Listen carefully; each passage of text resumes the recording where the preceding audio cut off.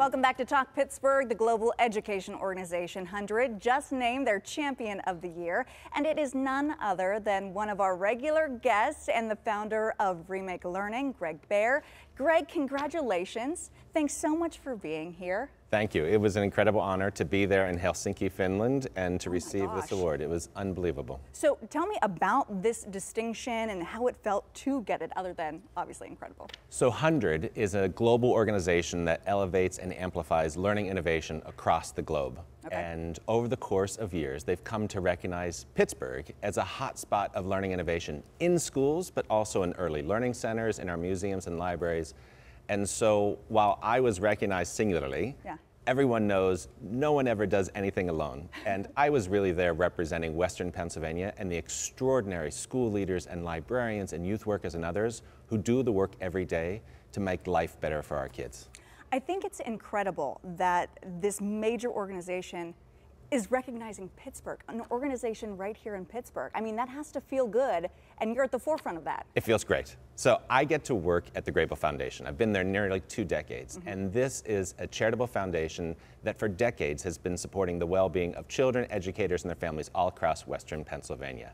And the work of Pittsburgh really has been recognized both nationally and now internationally. It is recognized as a hotspot around the globe where people are thinking about what is relevant, what is engaging, what is equitable, what are the learning experiences that our kids want, need, and deserve, and how do we do that? Really interesting stuff. So what is at the forefront? How do you guys stay so relevant in bettering the education and the well-being of children everywhere? I think it's the curiosity of our educational leaders. Whether it's in the Duquesne City School District, where they've rethought learning spaces, where they've integrated curricula that helps kids give voice and words to their passions and interests that connect them to possible future careers. It's the work in the South Fayette Township School District, up north to Butler. It's the labs at the Carnegie Libraries, reimagining what a library could look like to teens today. All the way over to the Children's Museum of Pittsburgh on the north side, it's been at the forefront of maker-centered learning. It's STEM, it's maker, it's all of the things that help bring learning alive and make it joyful, which is what it needs to be. You're exactly right, especially to keep kids interested. So how is Remake Learning kind of evolving and meeting the needs of students, whether it be emotionally, mentally, all that kind of stuff? Yeah, so Remake Learning is this network involving more than 600 schools, museums, libraries, early learning centers, after-school programs all across Western Pennsylvania and northern West Virginia. And we often say that the people involved in Remake Learning employ the Fred method. And when we mention that, we're referring to Mr. Rogers. Of course. So you and I probably have an emotional connection to Mr. Rogers, but think about him as an innovator, someone who saw that the technology of his day, television, right, was attractive to young people. Well, think about the educators, technologists, designers who today are using virtual reality or other hardware and software that's attractive to young people. And much like Fred saying, how do I make what's attractive good? And so when we think about the social, emotional, academic growth of every child, when we think about all that we're learning about learning itself, that's the Fred method. Whole child plus learning sciences equals the Fred method, and that's what educators all across this region are doing. That Fred, he knew what he was talking about, huh? He knew what he was doing. He was decades ahead of his time. You know, we didn't use the word learning scientist during his time, but he was well ahead of his time.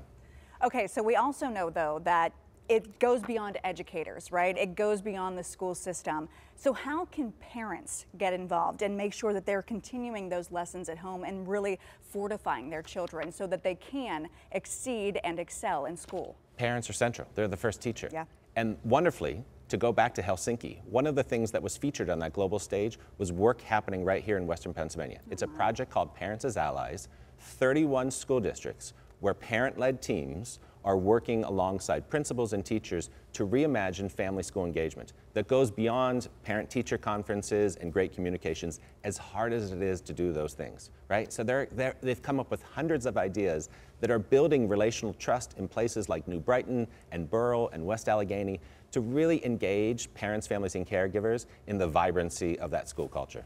What do you think it was that really got Pittsburgh to this point to really be at the forefront of this? I think Pittsburgh is a place that we've learned over many decades that when we work together, we work better.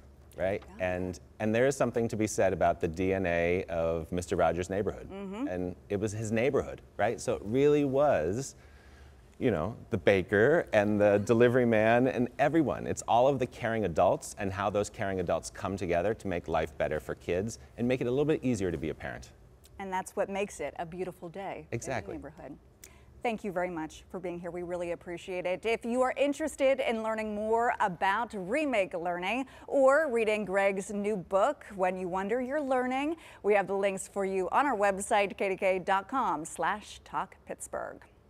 All right, a sweet spin on turkeys. Chef Aleka is showing us how to make a fun treat with your kids for Thanksgiving dessert.